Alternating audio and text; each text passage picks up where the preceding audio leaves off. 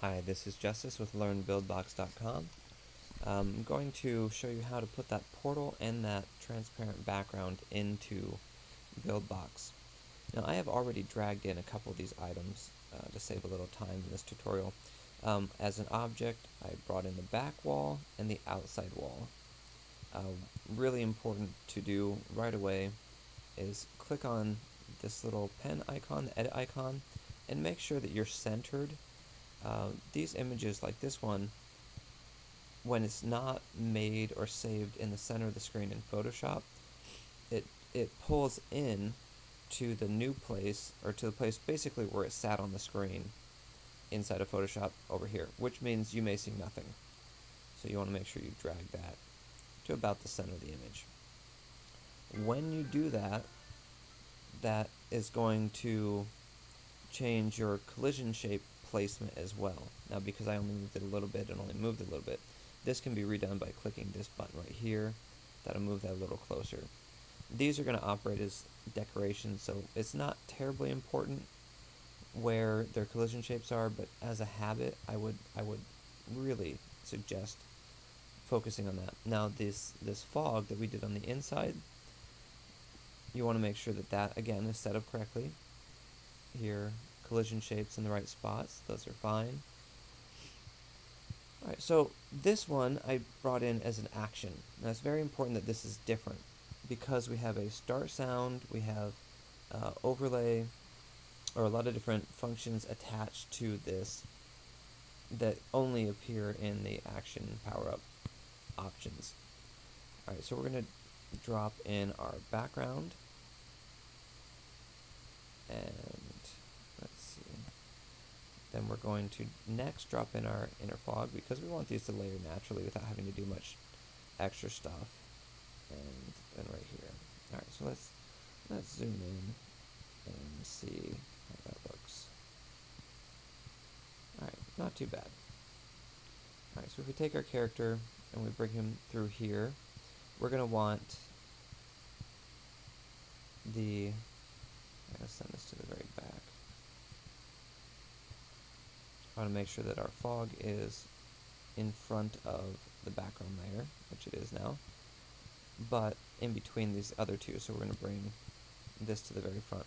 Now, our character should go into the fog, behind the fog, so that you can tell that he's moving from a dark space to a light space, which is why I like doing that. You're probably going to want to make this longer so that when the character comes through this spot, there's more of an appearance of depth.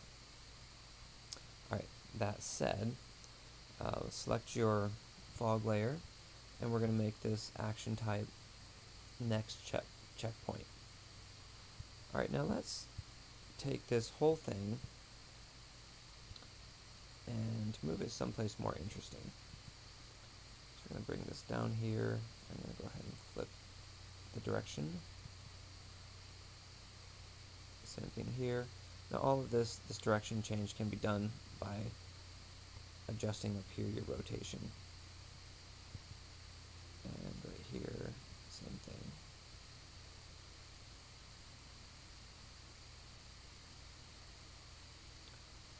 Okay. Alright, so that's great. We have our character up here, and we have our portal down here, kind of hidden away, but not exactly as exciting as I want. So we did that transparent background one. This is matching our tiles here. I'm going to go ahead and drag and drop that in.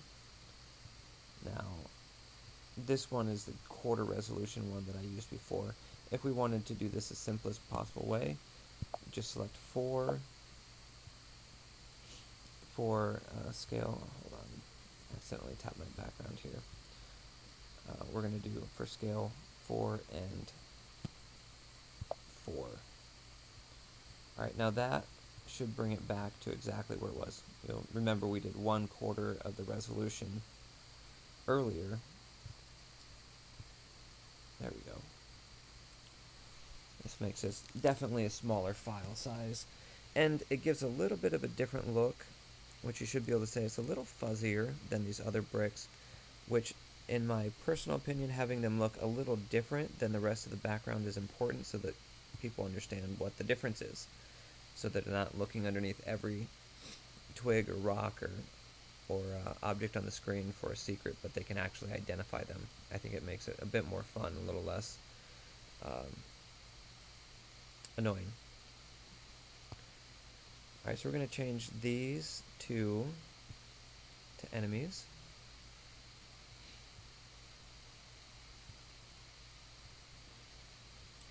Alright, now this, as a power-up, what you want to do to set this up correctly, when you bring this over, you want to bring over just one frame for the default animation. And you want to bring in the very first frame because it has the highest opacity. And then you want to bring in your animation and drag and drop it onto here. This should be set to power up, to replace, not overlay because you'll never see it, and single play. Another important thing that you want to keep in mind, if your duration is set to 1, it's only going to play the first second of the animation. So set that to roughly whatever it was that you set your animation to earlier. Alright, and now we need a second checkpoint for our character to pop up at. Alright, so let's go ahead and give this a shot without doing too much extra work. Let's see if we can get it to function correctly. Alright, so we'll drop down here, fire some bullets to kill these, and then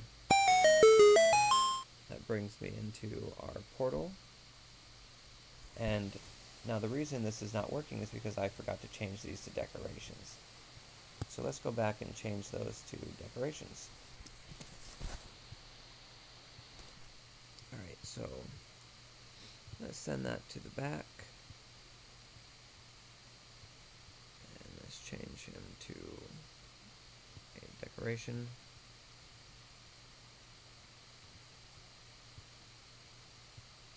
And let's change this one also to a decoration. And now let's bring our cover to the front, and let's try this again. Alright, we shoot,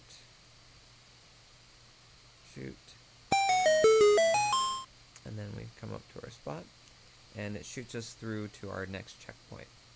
Now, for some reason, the next checkpoint thing, I am and have not been able to get that to work correctly. If someone knows how to get that to work the way that we want it to work, would you comment below and give me some tips and pointers? What I'm really wanting to do is bring my character up here to where this treasure chest is. Alright, so that's how you get that set up with the portal and the animations and the disappearing background. Alright, thanks for watching, you guys. I'll see you next time.